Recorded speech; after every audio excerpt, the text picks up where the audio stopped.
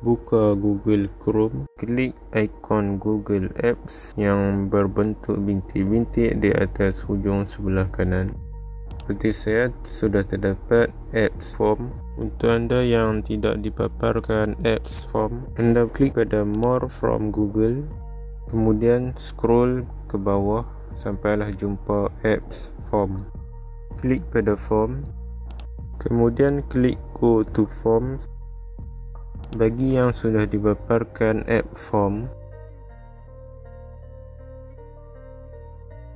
klik pada forms. Kemudian untuk buat form yang baru, klik blank. Ini adalah bentuk rupa form tersebut. Anda boleh masukkan nama title, contohnya biodata. Kemudian anda juga boleh isi description di bawah title tersebut. Kemudian anda boleh cipta soalan di bawah, contohnya nama.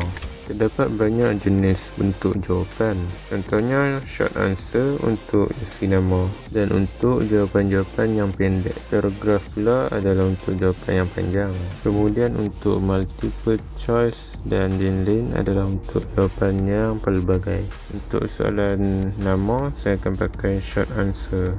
Di sebelah kanan boleh klik add question untuk tambah soalan baru, contohnya soalan alamat.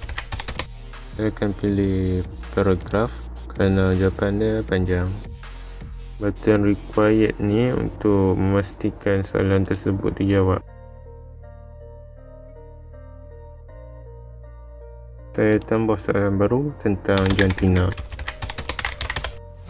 Saya gunakan multiple choice sebab ada dua jantina, iaitu lelaki dan perempuan. Oleh itu, menjawab bolehlah memilih jawapan lelaki ataupun perempuan. Selain add question, anda juga boleh import question dan juga add title and description.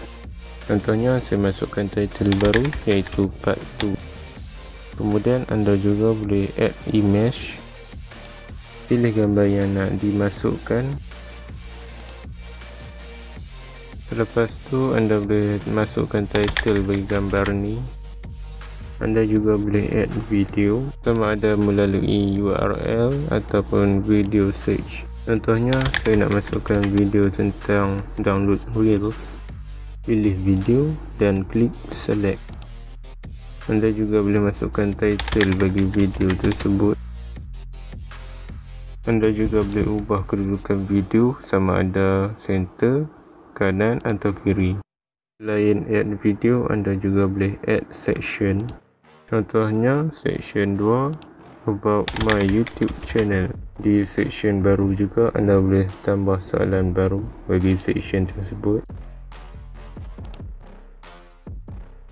Jika anda tak klik pada required, penjawat tak diwajibkan untuk menjawab soalan tersebut.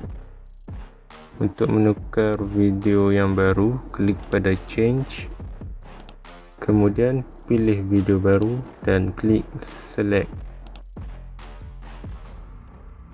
Anda boleh ubah color tema dengan klik pada theme option. Anda juga boleh ubah bentuk font dengan klik pada font style. Anda boleh masukkan gambar di bahagian header dengan cara klik pada choose image, pilih gambar dan kemudian klik pada insert. Kita cuba jawab soalan tadi dan klik submit. Klik responses untuk lihat jawapan yang diberikan oleh penjawab. Di summary akan ditunjukkan segala soalan yang telah dicipta. Di bahagian question pula akan membahagikan setiap soalan. Klik anak panah kanan untuk pergi ke soalan seterusnya. Kita cuba tambah lagi satu responses.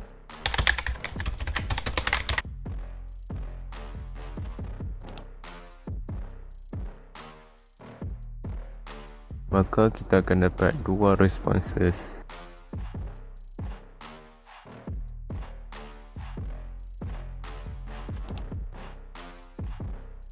Di bahagian individual, kita akan lihat semua jawapan yang telah diasingkan mengikut setiap responses. Contohnya seperti ini. Jika anda rasa anda sudah cukup responses, anda boleh klik di sini untuk tidak menerima lagi responses. Contohnya dia akan jadi macam ni.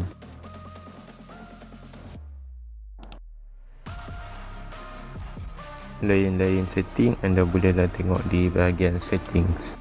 Untuk kumpul semua data responses, klik pada create spreadsheet dan klik create. Kita akan dapat semua data dalam bentuk Excel.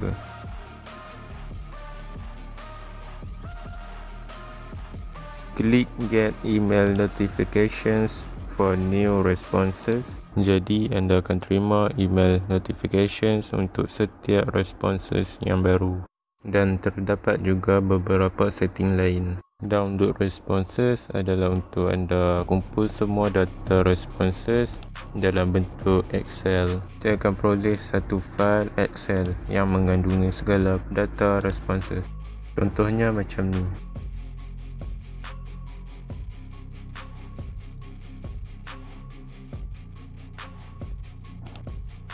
Jika anda klik pada 3 titik di atas hujung sebelah kanan, terdapat banyak lagi benda yang anda boleh buat. Klik send. Terdapat banyak cara anda boleh hantar form ini kepada responses. Contohnya melalui email, link ataupun embed HTML. Klik shorten URL untuk shortkan link. Kita boleh cuba link tersebut dengan cara copy dan paste link tersebut di Google.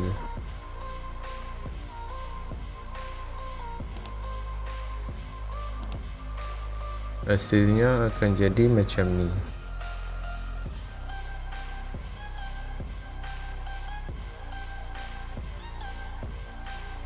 Bila ada respons baru, anda akan dapat notification dari email dan di dalam email akan jadi begini.